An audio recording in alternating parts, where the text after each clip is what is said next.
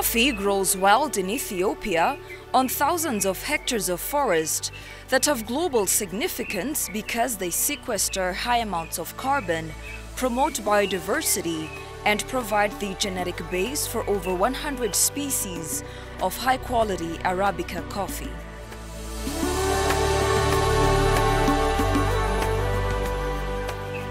Situated in southwestern Ethiopia, the Yayu Coffee Forest Biosphere Reserve is one of the last remaining forests with wild coffee species, most notably Arabica, and plays an important role in the conservation of forest coffee growing traditions. Among all coffee forests in Ethiopia, the Yayu forest has the highest coffee genetic diversity and unique coffee gene pool.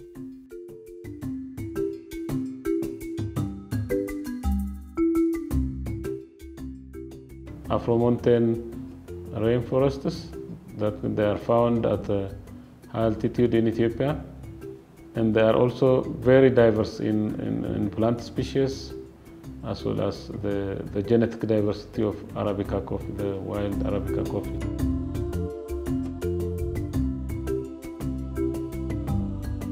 Sadly, Ethiopia is losing its forests, largely due to agricultural expansion and demand for fuelwood from local communities.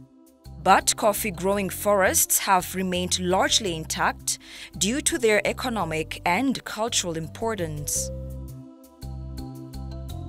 The Ethiopian Wild Coffee project, with support from Partnerships for Forests, is catalyzing the transformation of the forest coffee industry in Ethiopia by improving how coffee is processed and ensuring the environmental value of the forest-friendly coffee is communicated to the wider industry.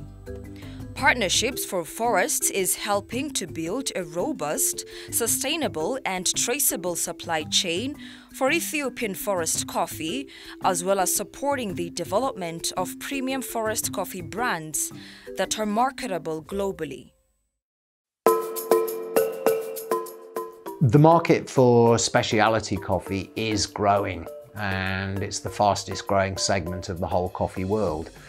As customers and consumers get more aware and they've sort of tried different brands and qualities of coffee in the grocery store or from their local retailers or roasters, there is a desire to explore more.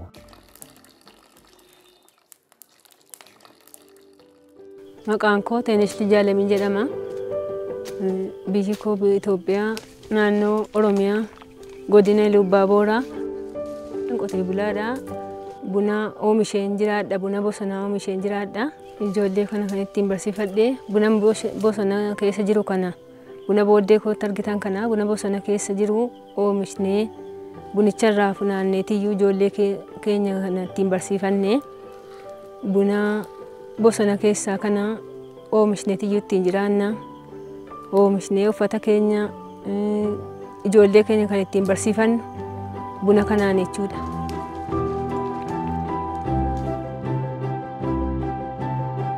One of the serious concerns of the project is protecting the natural forest.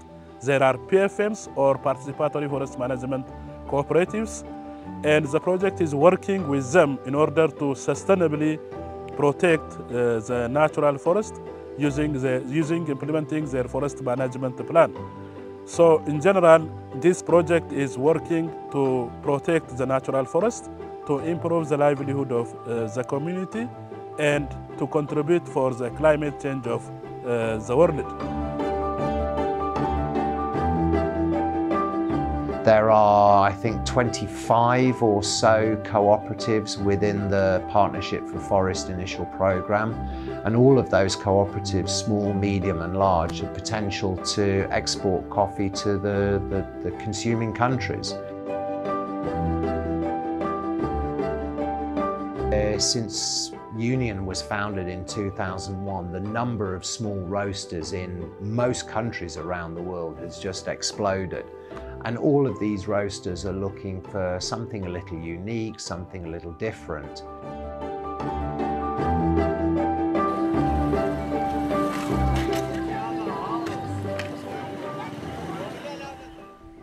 akkamitti buna keenya buna bosonaa kana kunuunsinee dhiyeeffachuu akka nu qabnu nu barsiisee ka'eetiyyuu gabaan moo nu barbaada. Amma deeggarsa nu godhame kanarraa kan ka'e waldaan keenya cimee dhaabbatee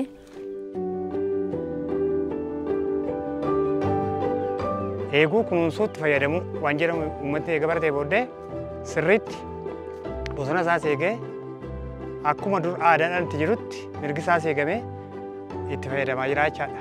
Sun immoo faayidaan inni jiru baay'ee isaa durii bunni bosonaan beekamu bunni bosonaa gabaas hin qabu. Amma garuu bunni bosonaa beekamee bunni bosona keenya ala gabaatti dhiyeessuun iyyuu sadarkaa gaarii sadarkaa tokkoffaa bahee wuxxeetii agarsiisaa jira.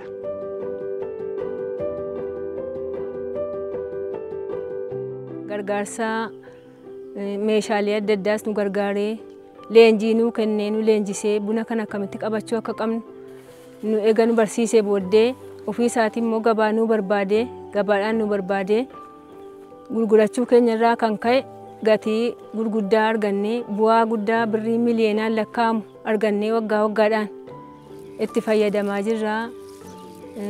Kanarraa kan ka'e bu'aa buna bosonaas barree miseensis immoo yeroodhaa gara yerootti uummanni biyya kana keessa jiraatu waldaa qonna maraa wixatee kanatti dabalamee bu'aa argamu kanarra argee miseensi gara kanatti si'aayinaan dhufaa jira.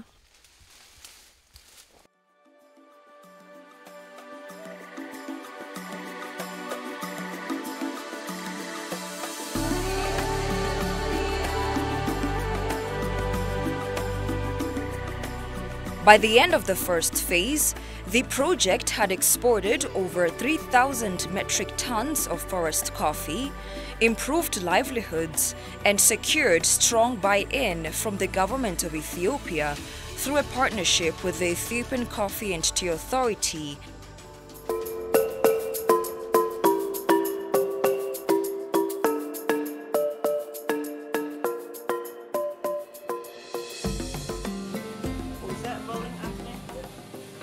I think something new, something different is always what people want, maybe more so than ever now. We seem to get jaded very quickly and want the next thing. So areas such as Yayu, where you've got a large number of primary producer cooperatives that just need that help in getting the quality management in place, get the stories in place, and then the ability to export and connect. That's really what will help drive it.